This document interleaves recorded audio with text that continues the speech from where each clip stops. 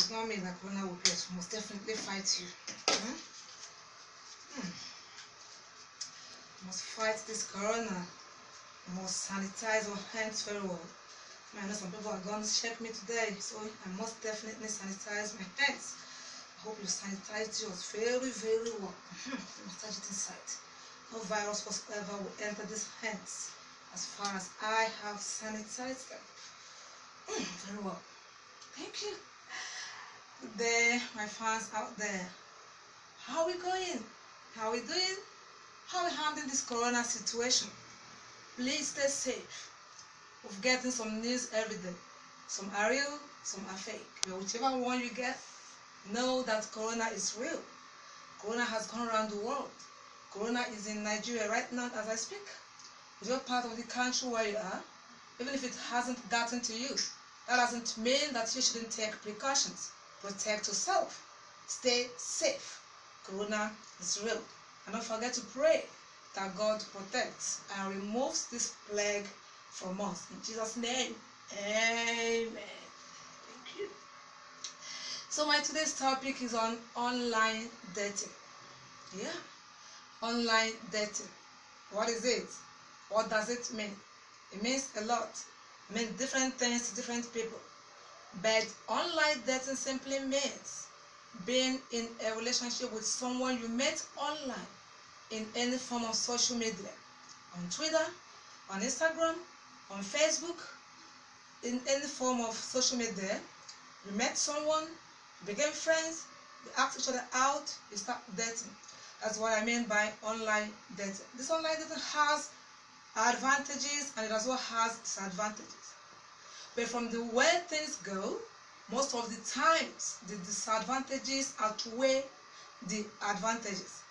A lot of things are involved in this online relationship, especially if you don't take precautions.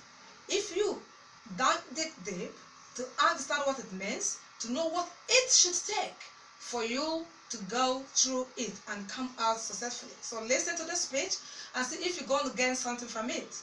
And as well, adopt some ideas that may help you to run your online relationship. And after listening to this speech, also check to know whether you should continue with the one you are into already or you should drop it. Have you subscribed to my YouTube channel? Please hit the red button there, click on subscribe and subscribe to my channel. Watch my interesting talk show videos. Drop a nice comment if you have any idea towards which you can contribute to the topics we've been treating. Please go ahead, you're highly welcome.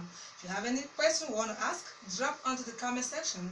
If you want us to contribute or to handle any of the issues you're passing through, the challenges in your relationship, please don't hesitate to let us know. We're going to help you bring in some of the ideas that might help you. Online dating, don't mix it up with distant relationship. These are two different things all together. Online dating, I have told you, somebody you met online, you've not even met in person, and you start dating. You feel for each other, have some feelings, some affections for each other, start relating.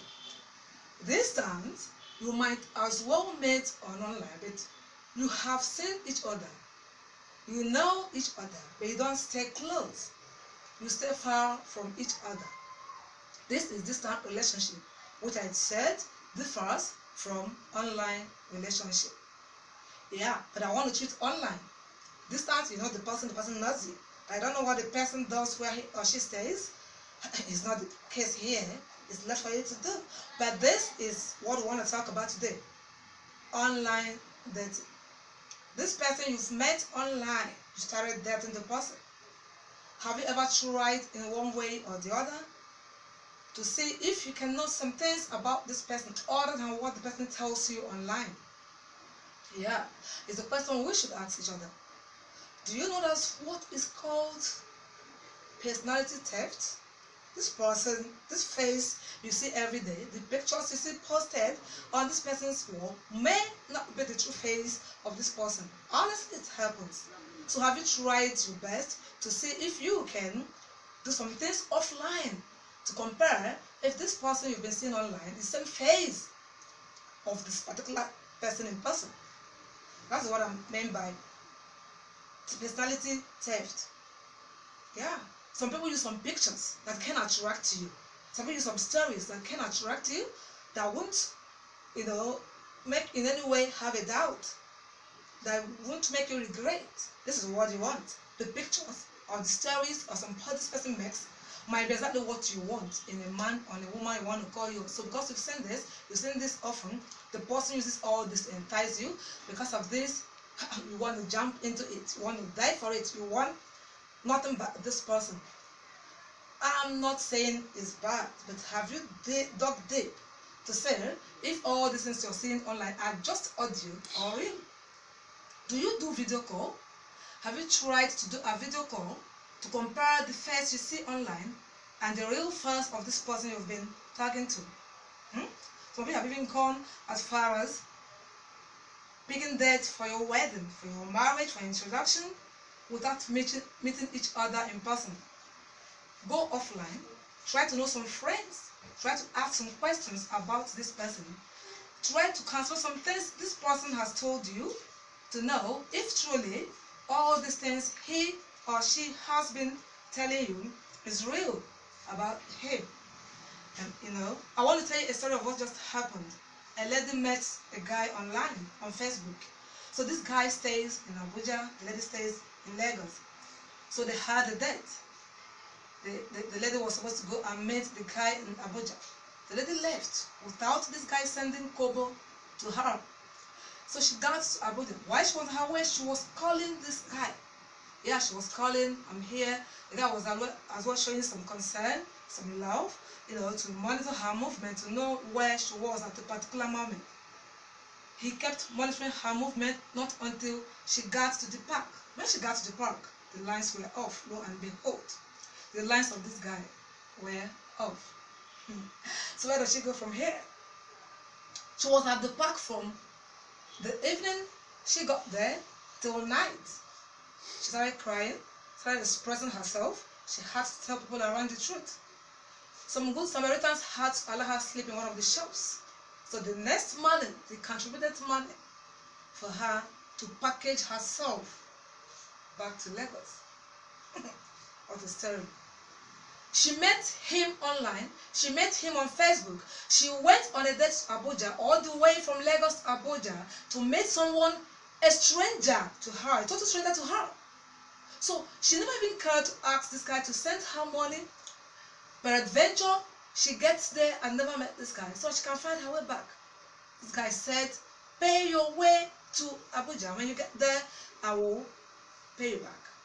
That was how she left, without having money to bring her back in case she doesn't meet this guy. So she went with only the transport money that took her only for going. So at the park, these good Samaritans helped her, contributed money for her to package herself back to Lagos the next day. Her tears and her stories to today is that online dating is evil. Even some must have benefited from it. Yeah, some people have met their missing ribs online and it has worked for them. Some of them are living happily in their different homes. This was met online. But that doesn't apply same in all cases. Check very well, scrutinize whatever you've seen, whatever he or she tells you, to see how true it is before you could go ahead to meet this person. Besides, if you must meet, let it be in a public place. And guys are meant to look for ladies they've seen online. Not you, a lady, risking your life, transport yourself to a far distance to go and meet a guy you never met in person.